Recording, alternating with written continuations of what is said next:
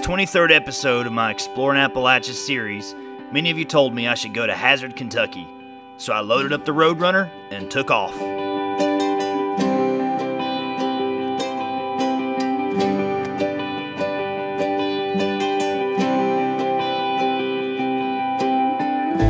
It's been over a decade since I was last in Hazard, so I couldn't quite remember what the town was like.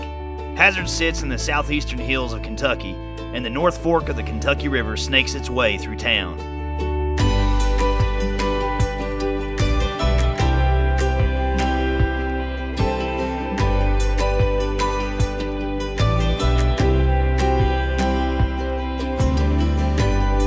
Now, Hazard is the county seat of Perry County, Kentucky.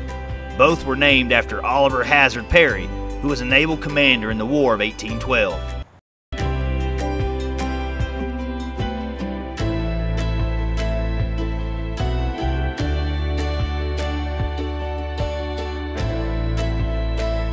Although the earliest European settlers, such as Elijah Combs, were in this area in the late 1790s, and the first village they established was called Perry County Courthouse, where many Revolutionary War veterans would eventually settle, it would be nearly 100 years later in the 1880s before the city of Hazard would be officially incorporated.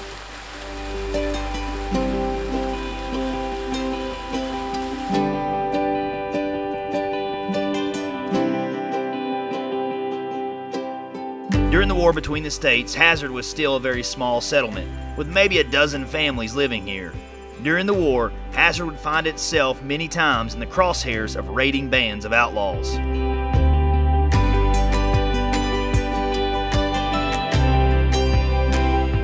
And the impact this would have stuck in the psyche of the community for generations. The first locomotive didn't arrive until 1912 in Hazard. Keep in mind, this part of Kentucky would have been extremely isolated in the deep dark hills of Appalachia. On foot, the only access to the valley would have taken 2 weeks over the surrounding mountains. Before rail was brought to town, river flatboats would carry needed supplies down from Jackson, a nearly 45-mile trip. But both Hazard and Perry County became very prosperous due to the growing coal industry of the 1930s and 40s, which eclipsed the booming lumber business of the late 1800s.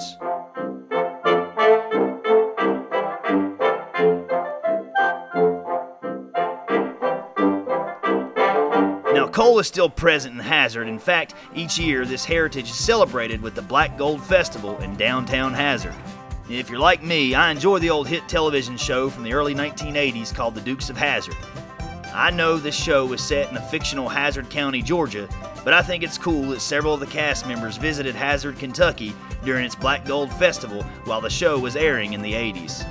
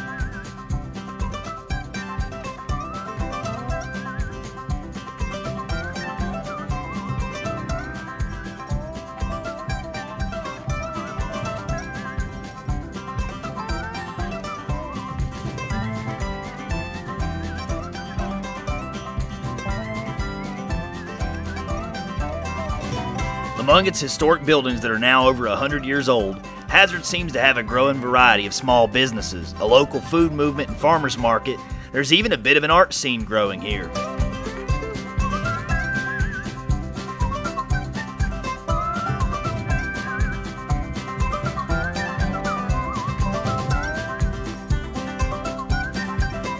You'll also find quite a unique landmark called the Mother Goose House, which has made appearances on several television shows. It's been a landmark for quite some time.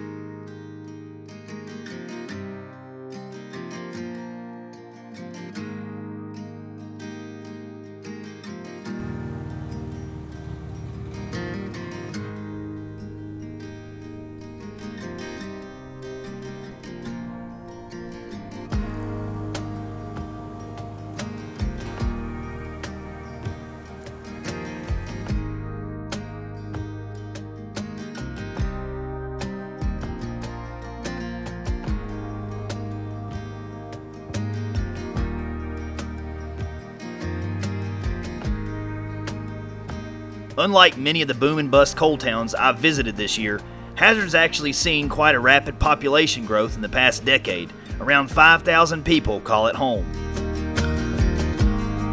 Hazard has a lot of history. It's been visited by the Clintons, Robert Kennedy, and there was even a feud that took place here called the French Eversole War. Now, like most of these disputes that happened, both historians and the media at the time sensationalized the events over about a 7-year period, claiming upwards of 70 or more deaths were attributed to the feud, which is said to have had a couple different causes or possibly a combination of both. One was jealousy over a woman, surprise, surprise, and the other was disputes over coal or mineral rights, which seems to have some merit to it. But either way, recent research indicates the number of deaths from this feud to be somewhere around 20 or more.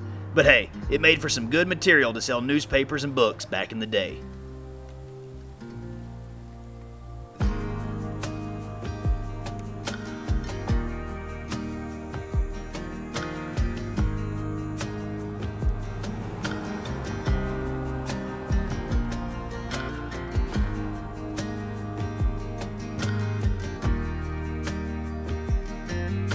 As I spend time in Hazard today, I get a good feeling.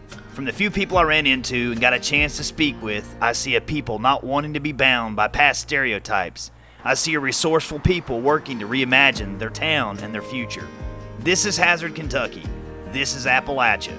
Thanks for watching and exploring with me. I appreciate your support, and if you'd like to donate to the work I'm doing, simply click on the Super Thanks heart icon below this video if you're watching it on YouTube. Or look in the description or end credits for my Patreon link to become a monthly patron.